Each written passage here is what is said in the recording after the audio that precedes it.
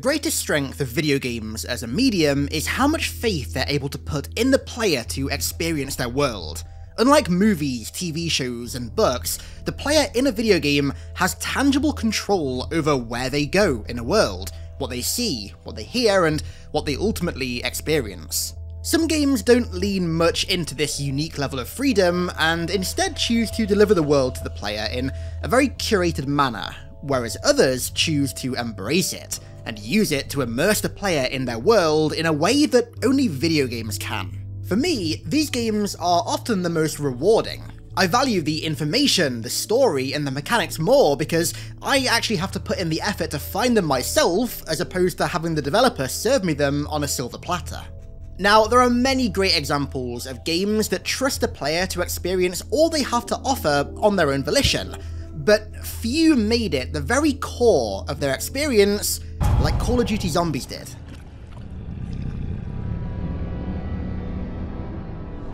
A mode that I hold extremely dear, and once upon a time used to love almost as much as my main bread and butter, Halo.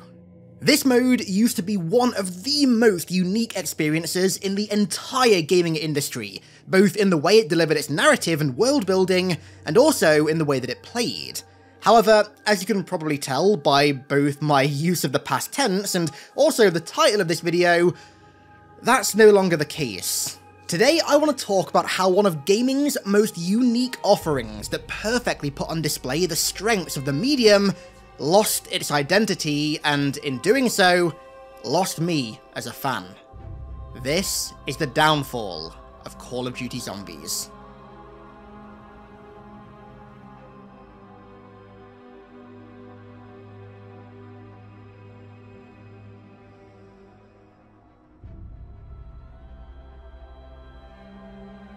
One of the most ironic things about Zombies is the franchise that it's attached to.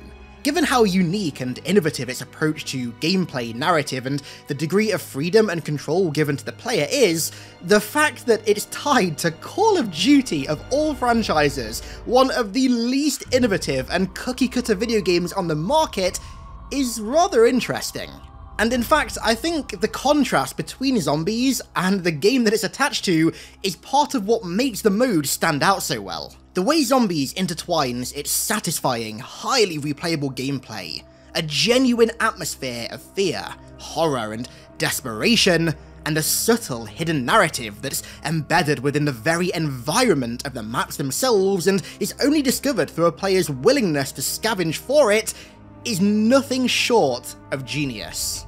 For me personally, what made Zombies so special can be diluted down into three core pillars: addictive, accessible gameplay, an atmosphere of horror, desperation, and intrigue, and a subtle, conspiracy-focused narrative. And these are the three main things that I want to focus on in this video, because over the years, all three of these core pillars have failed to retain what made them so unique in the first place. So, let's go in reverse order and begin with the latter, because I think over time, the story for Call of Duty Zombies arguably became its most standout and unique feature.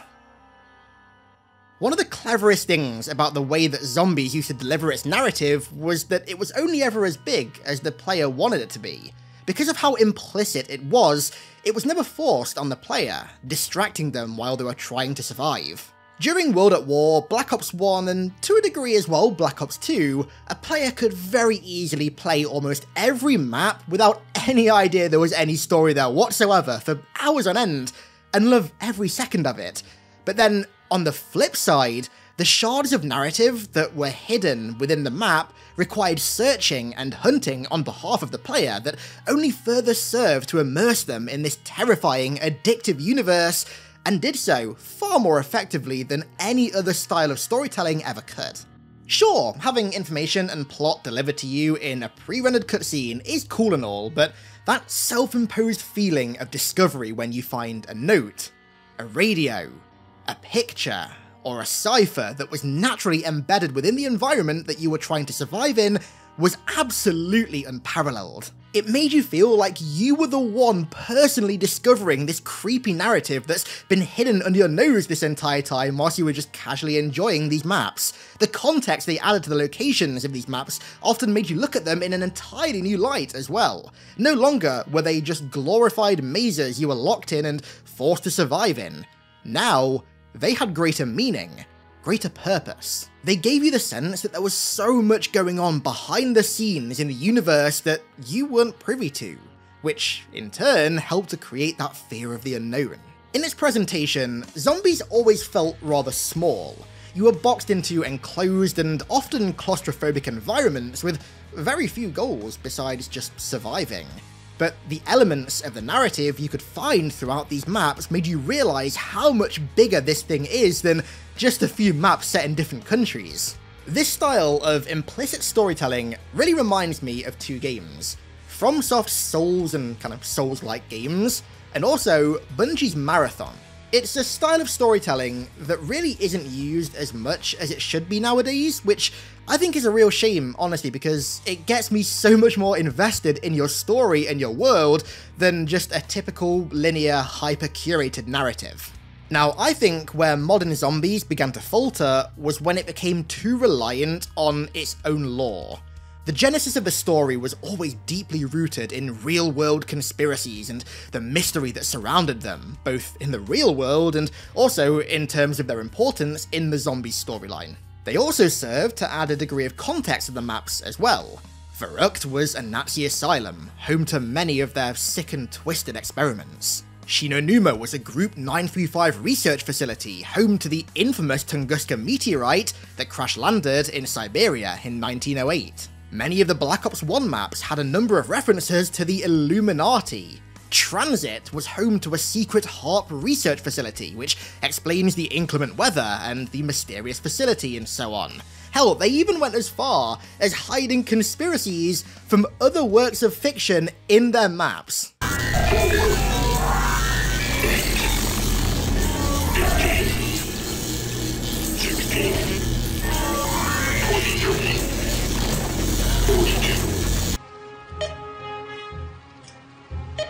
You know what?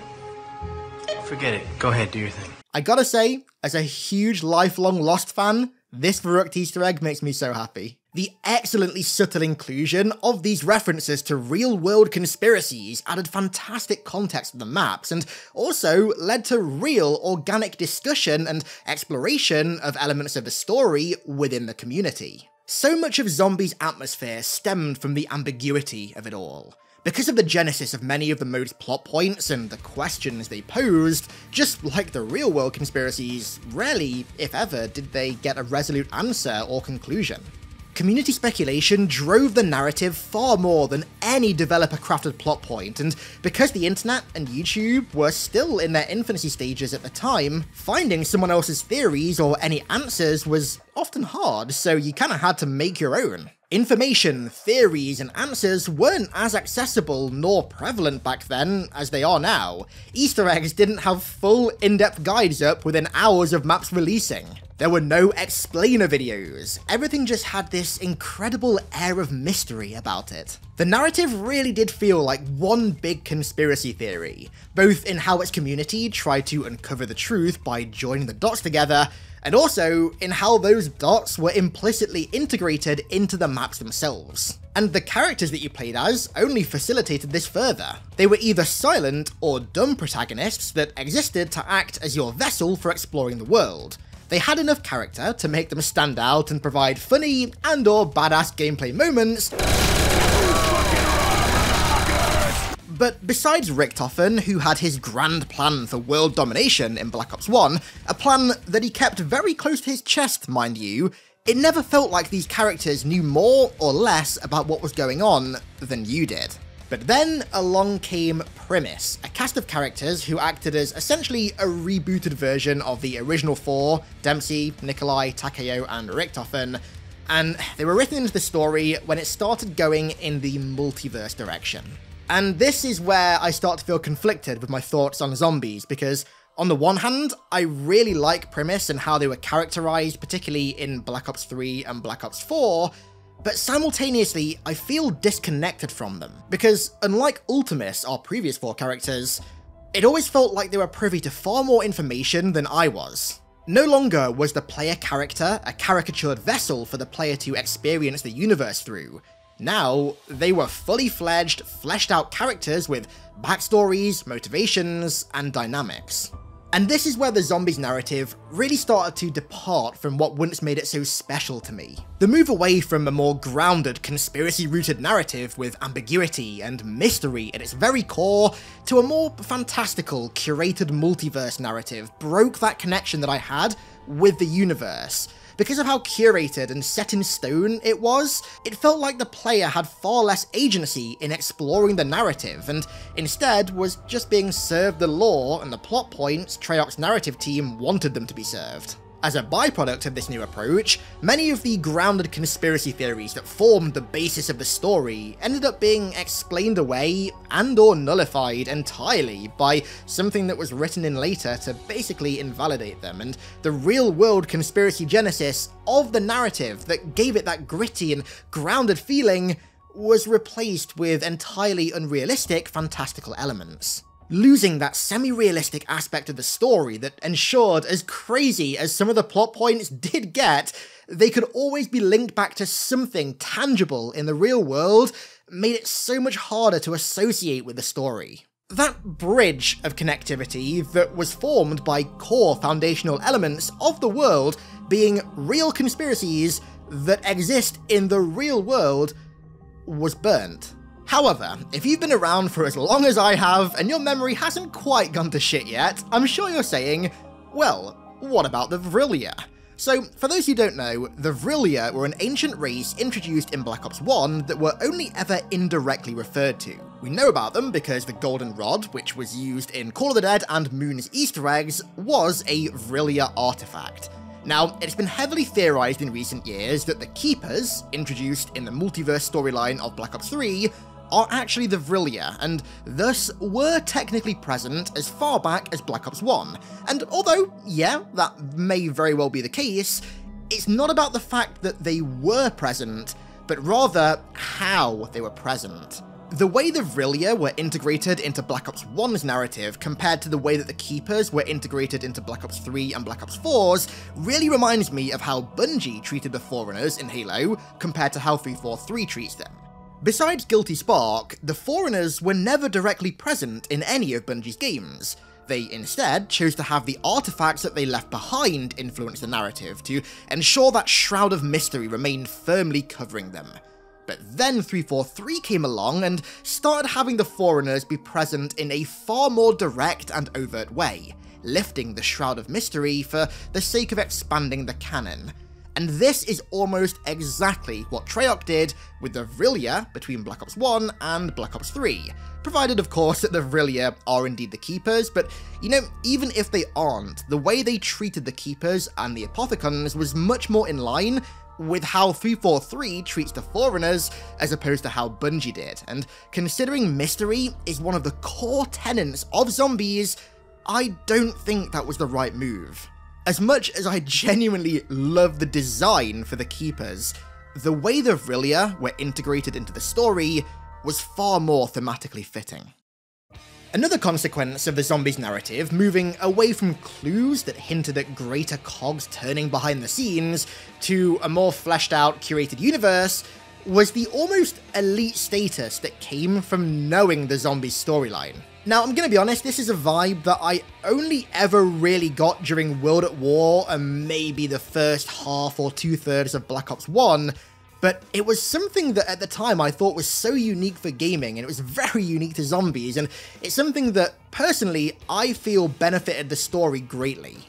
Because of how subtle and secretive the narrative was, thanks to it being handled as if it were a literal conspiracy theory, you felt like you were part of some elite club for knowing it. You'd play Ascension with your friends, for example, and while they were just messing about, flying around on lunar landers, you were thinking about Dr. Groff, about the Casimir mechanism, and what else was happening at this now abandoned cosmonaut facility. The mode just seemed like a simple, fun zombie survival mode on the surface, but Buried beneath that surface was an iceberg of conspiracies, experiments, and secret projects that added context to everything you were seeing, hearing, and using. And it made you wonder what else was going on outside those map boundaries. Because the story itself was so intriguing yet so secretive, very rarely would anyone just dabble in the story. As soon as you got a taste of it, you were hooked. This super secret and inaccessible vibe the zombie story used to have only made me more interested. It's like with real-world conspiracy theories, the more you try and hide something, the more curious people are bound to get. And ironically, at least for me, the more accessible and presented, if that's even the right term, the zombie story became, the less interested I became in it. Treyarch bringing the zombie story into the limelight and making it a front and center feature for the mode showed a fundamental misunderstanding in what originally made it so great. Its inclusion was very in keeping with its themes. It was secretive, it was hidden in the shadows, and only existed for those who were willing to dive beneath the surface.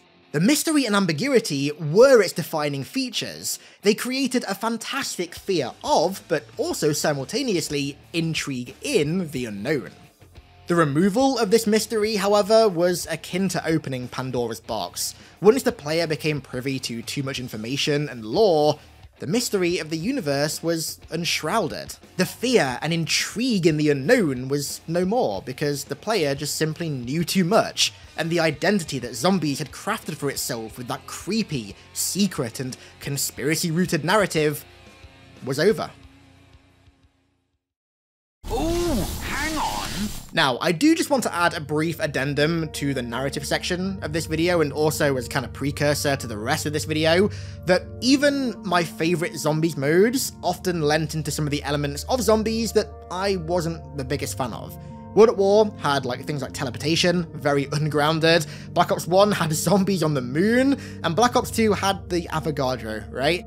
And conversely, the kind of era that, to me, began the downfall of the mode, broadly speaking, was also full of elements of the mode that I loved as well. Black Ops 3 was packed full of secret hidden ciphers. Black Ops 4 added Easter egg step hints, yes, however, the way that it did them was in a very cryptic and very zombies fashion. There's no singular map or game that I can really point to as the definitive beginning of the downfall of zombies. It was just a case of the story shifting its focus and its implementation style over time, eventually just becoming so far detached from what first hooked me on the mode in World at War that I just lost interest in it. This in fact applies to all three sections of this video, so just keep that in mind. This narrative opening of Pandora's box had a knock-on effect on elements of the gameplay as well, in particular, Easter egg design, which I see as the bridge between the gameplay and the narrative. If you ask me, the term Easter egg got its modern popularity thanks to Call of Duty Zombies, and the mode stuck as close to the meaning of the word as possible when laying the seeds for its players to discover pieces of the story. However, over time, I feel like it deviated away from that. As if I've not already made it abundantly clear, Zombies choosing to tell its story via hidden interactable elements that blended perfectly in with the environment of the maps to the point of it being hidden in plain sight is absolutely genius. But as the story became more overt and kind of in your face, so did the Easter eggs that delivered it. It eventually got to the point, particularly in Cold War and Vanguard, where the Easter eggs feel less like secrets and more like optional quests. And this is something that Treyarch even kinda started to acknowledge post Black Ops 4, with them no longer referring to them as Easter egg quests, now referring to them as story quests.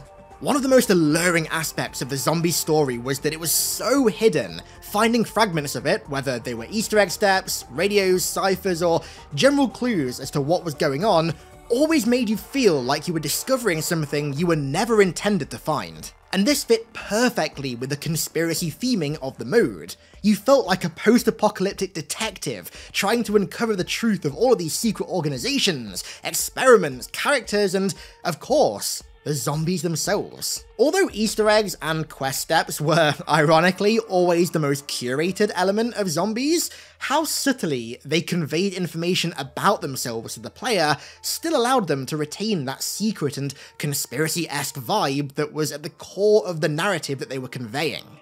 But over time, as the Easter eggs transitioned into glorified side quests with HUD indicators, glowing outlines, and tooltips, it started to feel more like I was following a set of instructions instead of hunting for clues. Now, for the most part, even as far back as the fly trap in JRRRiz, that's precisely what we were doing. But the game was great at hiding it thanks to how naturally the Easter eggs blended in with the environment. When Easter eggs were truly hidden, discovering them felt more like you were discovering something secret as opposed to just seeing a glowing item on the floor and the game telling you to hold E to pick it up. With these changes, I no longer feel immersed when doing an Easter egg in the story nor the world. And in turn, these alterations to the core philosophies of Zombies Easter eggs had a knock-on effect on the atmosphere of the mode as well. Now that the narrative was no longer obscured and buried within the environment of the maps, much of that fear of the unknown that was so rife in the early years was lost. Because of the lack of subtlety with the Easter eggs, the quests, and how their components were telegraphed to the player, nothing really felt hidden anymore, at least hidden in the truest sense of the word. They were hidden, but with the intention of being found. Classic Easter eggs never felt like they were intended to be found. They were embedded so naturally into the environments and scenery of the maps, it was almost as if they were placed with the conscious intention of no player ever finding them. But narrative and Easter eggs only half contributed to Zombies' atmosphere. The other half was built by the very core foundation of the mode, the gameplay. The main bulk of Zombies' atmosphere came from the weakness and the inferiority of the player. From the get-go, you were overwhelmed, underpowered, and on the back foot, which is what encouraged you to explore and scavenge throughout the map with the ultimate goal of trying to outpace the growth of the horde. Zombies was ultimately a power fantasy, but its greatest strength was how it made you work to achieve that fantasy. It was always dangled in front of you, and you had to chase after it using the game's fantastic in-game progression, but it was only ever temporary. Eventually, regardless of how powerful you got, the zombies would catch up to you and they would overpower you. Defeat was inevitable. It was a when, not if kind of situation. But it was that zero to hero journey that occurred on a game-by-game basis based entirely on how you use the tools and mechanics at your disposal within the map that made the gameplay so addictive. Nowadays, the approach to this power fantasy is treated very differently, with the introduction of gobblegums, elixirs, weapon kits, specialist weapons, and custom loadouts. Many of the scavengeable components that created that power fantasy required no scavenging. Many were simply accessible from round 1, or hell, in some cases, many were accessible before the game even started, and some were even monetized. The existence of features that erode that natural in-game progression demonstrates a fundamental misunderstanding in what made zombies so special in the first place. To help create tension, addictive gameplay, and to feed into the atmosphere crafted by the maps, Zombies was a mode where being on the back foot was core to the experience. Zombies' health, speed, and number were things that you were always playing catch-up with, like I said, via the various components of the mode's in-game progression. And no, I'm not talking about XP or levels, I'm talking about the economy and how it integrated with the map. Buying doors, wall weapons, spinning the box, buying perks, activating traps, pack-a-punching, etc. The scarcity created by having a points economy made every purchase matter, and it made things like having all 4 perks or having 2 pack-a-punch weapons mean something. Not just because of how powerful these gameplay milestones made you, but also because of the journey that you underwent to achieve them. Not to go off on a complete random tangent or anything, but how well Zombies' point system and economy plays off of a traditional Horde survival mode experience is why no other Horde mode, even Halo's own Firefight, has ever managed to grab me like Zombies has. It creates a truly unique experience that's as dynamic as it is replayable. The gameplay journeys and stories that it creates are fantastic, and anything that looks to undermine this system or create shortcuts in it is, to me, an enemy of the formula. Ultimately, Zombies was a sandbox mode.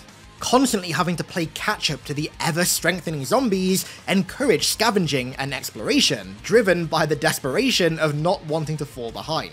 It made the mode feel intimidating, When you spawn into a map, a weakling with a basic standard issue pistol, you know that you've got a mountain to climb if you want to survive, or you risk the horde overrunning you. And it was this mountain climb that made it all the more satisfying when you beat your highest round, or when you finally completed that super difficult Easter egg. Shangri-La, I'm looking at you.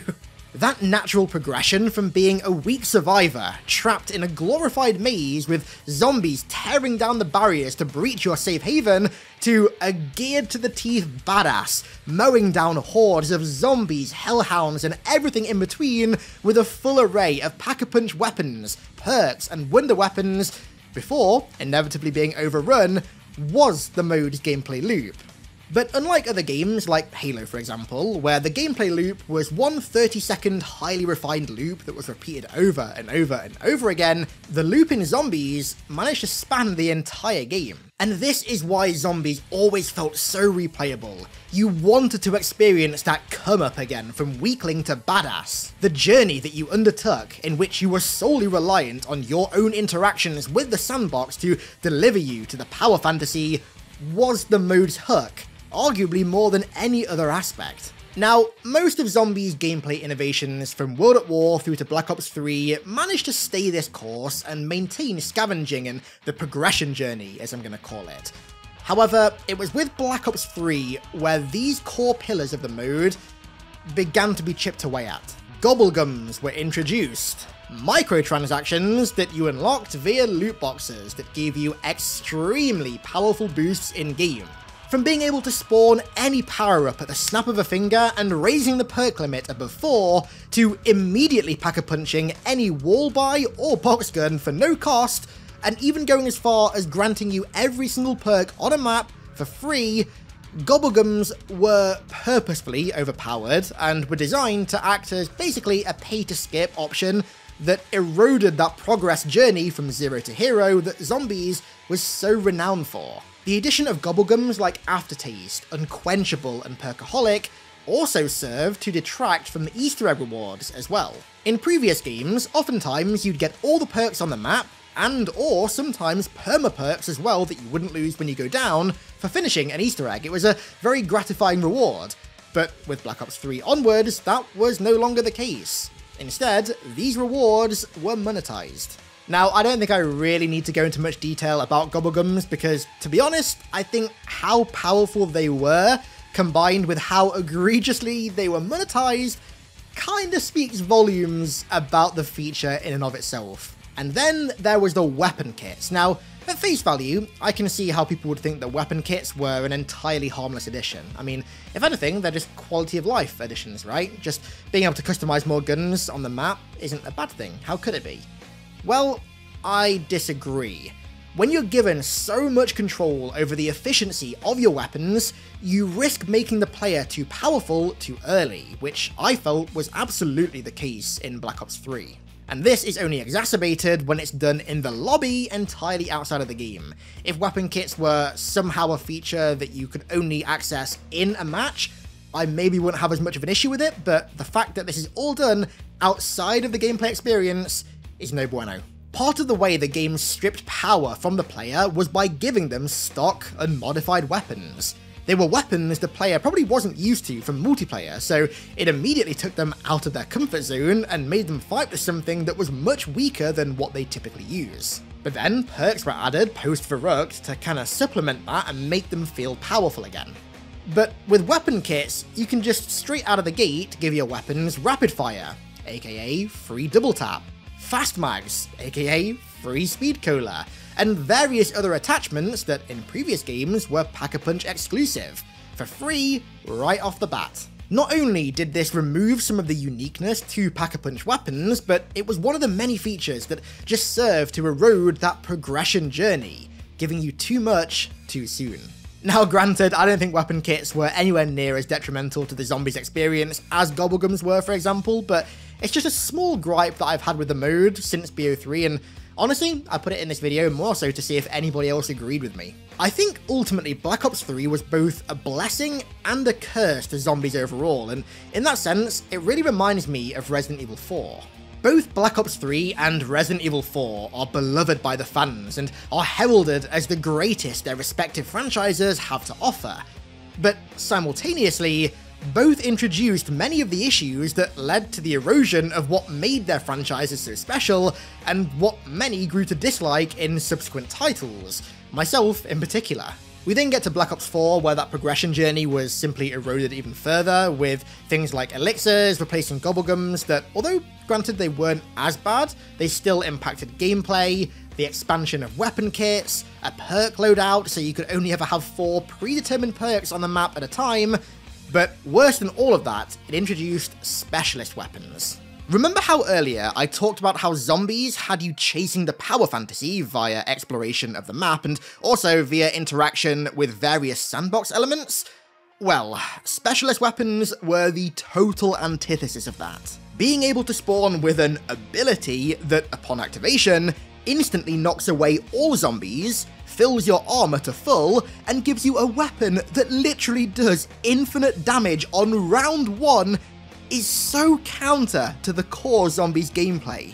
There's no tension anymore because of how powerful the player is. If you happen to get stuck in a corner, well, no issue, don't worry, pull out your pocket wonder weapon that you did absolutely nothing to earn, and you're a-okay. And then along came Cold War, which is a rather interesting one because in some areas, it's very clear that Treyarch tried to scale back a lot of the BS that was introduced in BO3 and BO4, and it's very clear as well that there was a conscious effort made to return to a more classic gameplay experience. But simultaneously, it also allowed the player to spawn in with very overpowered field upgrades, essentially acting as a reinvented version of BO4 specialists, and also any weapon they wanted. Literally any loadout weapon, anything. SMGs, shotguns, ARs, or even LMGs, all decked out with whatever attachments the player wanted. This set out a meta far more than any previous game, and for me at least, it seemed to almost invalidate like 90% of the weapons available in maps. Modern zombies seems to have this fascination with granting the player powerful key items and upgrades that should have been, or in some cases even once were unlocked as part of the gameplay, just by default for spawning into the map. Gobblegums, weapon kits, specialist weapons, perk loadouts, custom classes, field upgrades, and perk upgrades, the latter of which actually is something that really frustrates me because for years I'd wanted to see Modern Warfare 2's pro perk system be added to zombies, where buying a perk would also give you like a little mini challenge to complete that fit with that perk's theme, which upon completion would upgrade it. So for example, I don't know, Speed Cola Pro required you to reload a weapon 100 times, or just something as simple as that that integrated very seamlessly into the gameplay. But in Cold War, that's not the case. You upgrade your perks in the menu, and all the upgrades are permanent and can never go away. With this feature, you created what was potentially a really fun gameplay loop that would have innovated a feature that at that point had been present in zombies for 12 years with almost no innovation whatsoever, but it was done in the most boring way possible and all that potential was squandered. Ultimately, I think as soon as you start allowing for your actions in the pre-game lobby to affect your power in-game and provide options for inter-game gameplay affecting progression, you immediately start to detract from the scavenging for survival gameplay that once acted as the core of zombies. When the player is handed more and more free power, and the hurdles they have to pass are made weaker and more inferior by comparison, the end result is a journey that, while yes, may be more accessible to a larger audience of players, lacks that kind of underdog-born gratification that was once the foundation of the mode. Many games nowadays fall for this trap, believing that giving the player as many powerful tools as possible right out of the gate to immediately provide that power fantasy will hook them. And maybe in an era where most people's attention spans have been ground down to single digits, it could hook them. But ultimately, this leads to a far more shallow experience that lacks replayability and long-term interest because so many of the challenges the player has to overcome are shortcut by external features. Zombies was a far deeper, more engaging experience for me when the power fantasy was achieved via natural in-game progression, and when achieving all elements of it was a struggle, not when it was handed to the player from the get-go.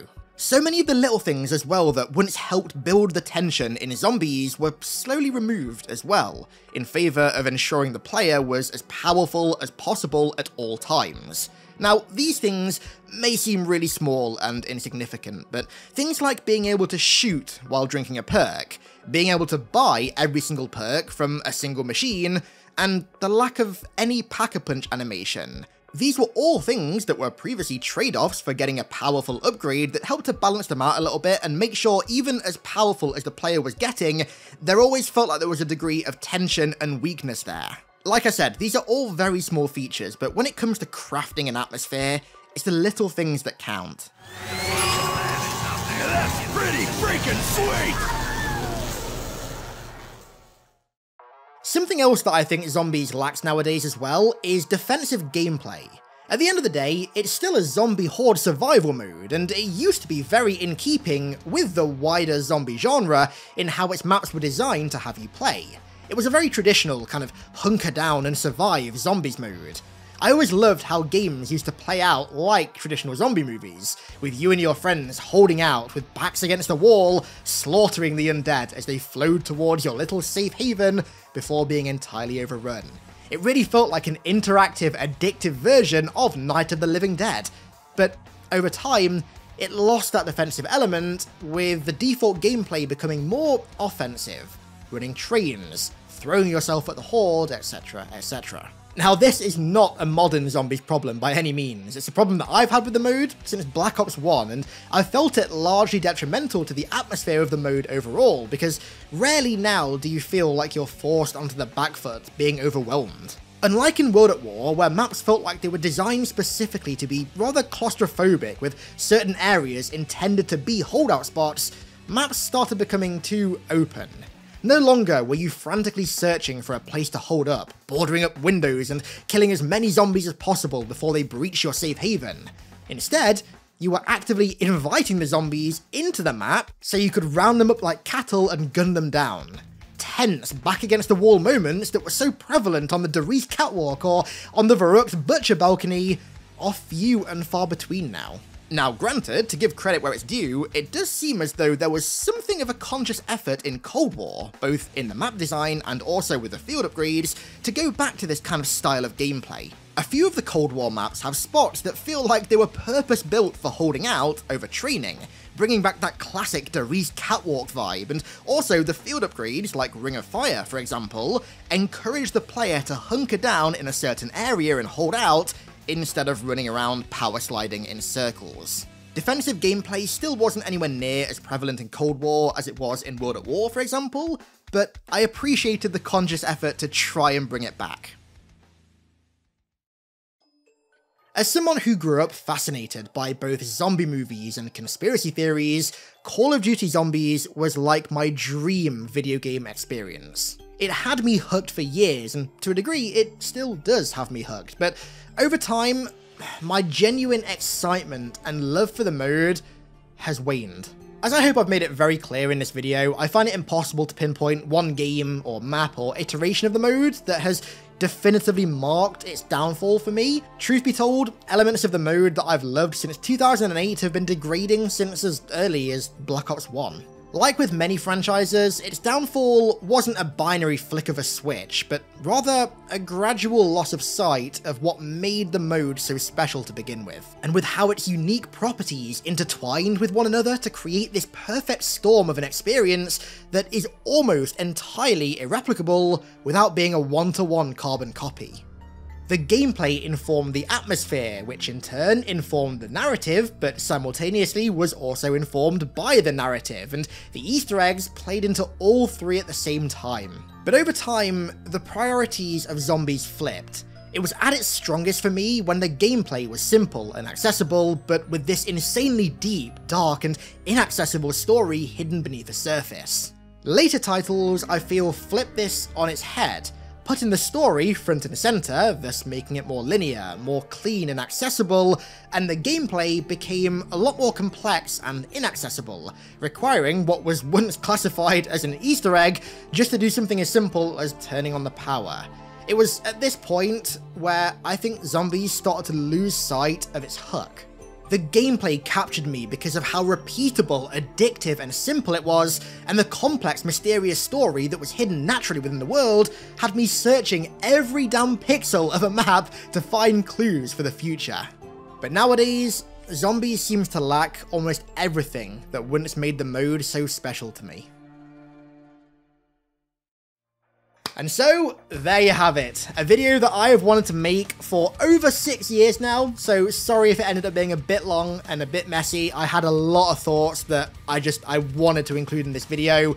Like I said, this video has been a long time coming. Regardless, I want to give a massive thank you to both JRRizzo and MrRoflWaffles for their help with this video. They both offered some absolutely invaluable input, so please, somehow, if you haven't done already, make sure you check them both out. The links to their channels are both in the description. If you enjoyed this video and you want to help with my effort to branch out and make this channel about more than just Halo, then I'd really appreciate any support you want to show down below. And if you're new here and you haven't done so yet, then maybe consider hitting that sub button if you enjoyed this video and you want to see more like it.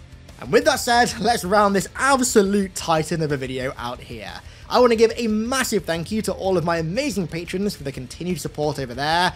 And thank you all so much for watching. I really appreciate it, especially if you've made it this far. If you made it this far, bravo, bravo. Thank you very much. And I'll catch you all in the next one.